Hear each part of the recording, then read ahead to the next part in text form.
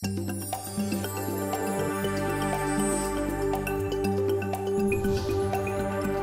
I tell people I'm a data scientist, they assume, first of all, I'm a geek, which may be true, but they assume that I'm just crunching numbers all day. But really, most of my day is spent trying to understand what the data means. That, to a large degree, means maybe pulling some data in, computing some summaries of the data, and then thinking about it. Does that make sense? In the past decade, we have had a dramatic explosion of data being collected and retained. What we want to do with this data is try to find some actionable insight. If you think about your everyday life, data is being collected everywhere, from your house and your Nest thermostat, all the way to your shopping experience, browsing, to your body. We now wear sensors in our body that are continuously collecting the data. The great thing about data science is you can apply this kind of thing that excites me to so many areas. I mean, in my career, I've built models for the IRS, tax fraud models. I've built models for major newspapers in the US. I've built them for special forces to identify who will make it through training. And so what do these have in common? They have nothing practically in common except the data that feeds the decisions. Data analytics today is exploding largely because data is exploding. And as organizations collect more data and are able to collect more data, whether it's internal data or external data, data that they never knew existed before, they've been able to coalesce this data, and now they're striving to find something to do with it. And data analytics provides a way to scale the decisions they make with the size of the data that they collect. In 2020, there is some research that shows that we're collecting 50 times more data than in 2011. And IBM claims that 92% of the data of the entire world has been collected in the past 2 years. So what we want to do with this data is find some useful information, that actionable insight that would allow us to do something useful. The story goes that there was a team of analysts in the Midwestern grocery store looking to find some patterns in the data. And they weren't necessarily specifically even trying to do data mining. But what has happened is they realized when men went shopping on Thursdays and Saturdays when they bought diapers, they bought beer. And this is a really interesting story because this kind of information is extremely valuable to this particular grocery store. Because now on Thursdays, you can put diapers and beers in a separate parts of the store and force your customers to walk through the store and hopefully pick up additional items. And on Saturdays, it was a regular shopping trip where it was a cart full of items that would hold you through the week until the next week.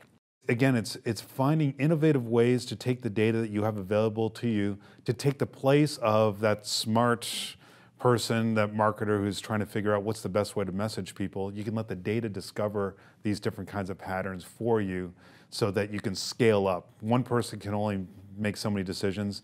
An algorithm can make lots of decisions across all these different touch points where shoppers will engage with the brand.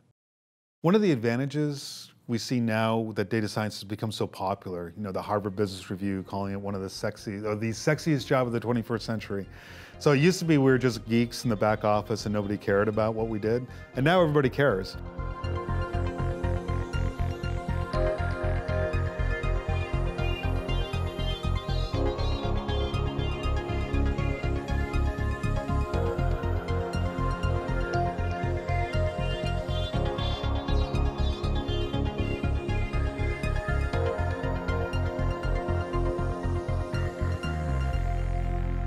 While we have this data explosion, new technologies are emerging continuously. It's kind of a full-time job just to keep up with all the new technologies that are allowing us to process, sort, organize, and analyze this vast amount of data. So new technologies like Hadoop, machine learning, data mining, and advanced analytics are coming together to form a set of tools and technologies that can help us find insight from these data sets. However, while the technologies are getting better, cheaper, and easier to use, there's still a large shortage of people who have expertise and skills to fill these jobs. There's a shortage of about 1.5 million data analysts by 2020, Newer reports actually indicate 4 to 5 million people with analytical skills are going to be needed to be able to process, analyze, and find insights from the large amount of complex data.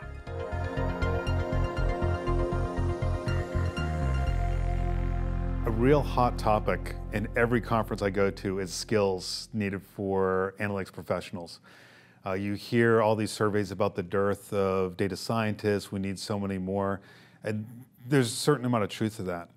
However, that doesn't necessarily mean getting data scientists through an undergraduate or graduate program, which certainly is valuable. But there are lots of people within organizations who have that kind of mindset. When I talk about this, I talk about data science and the skills that you need for data science. So it's like the intellectual curiosity, you need to be business savvy, you have presentation skills and communication skills, be creative and bring these tools together.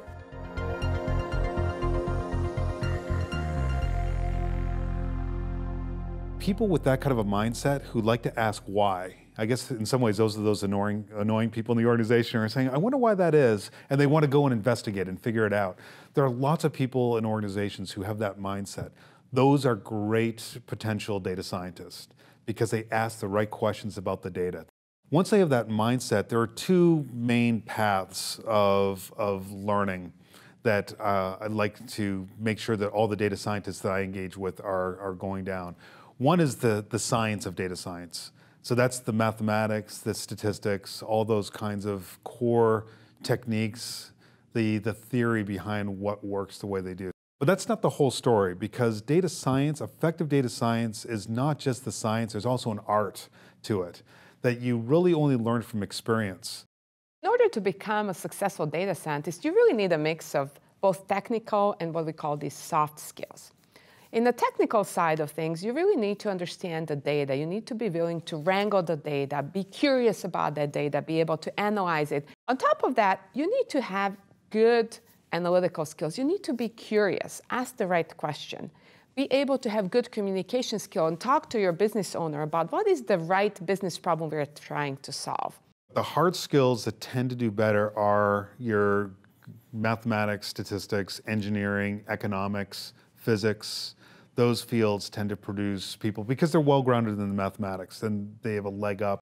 I've worked with social science and even history majors who think about the data the right way, and they have that intellectual curiosity, and they are self-starters.